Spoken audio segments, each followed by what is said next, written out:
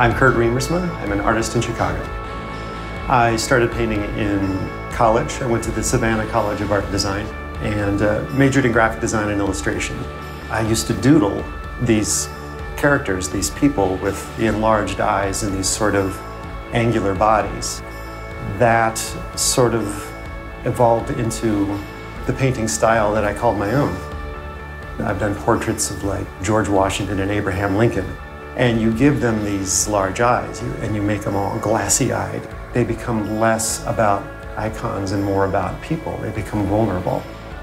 This is actually an old photo of Marlon Brando shaving.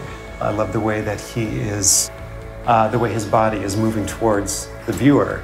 What I'm doing with some of the work is this idea where people are making private moments public.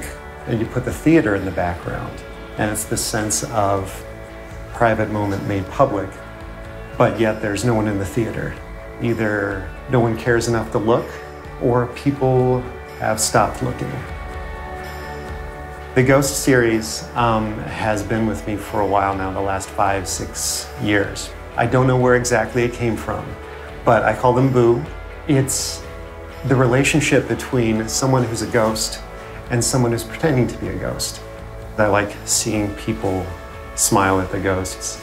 There's a whimsical quality to them that is fun. They're so simple and iconic and lovable in a way, but there's something going on underneath the sheet.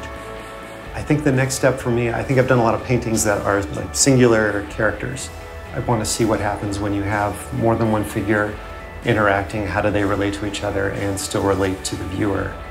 How that works. I'd want people to look at the work and say, never seen that before, and have a reaction to it, whether they like it or not, where they actually do spend a little bit of time with it. Or in the case of the ghosts, they might just smile, and that's pretty great too.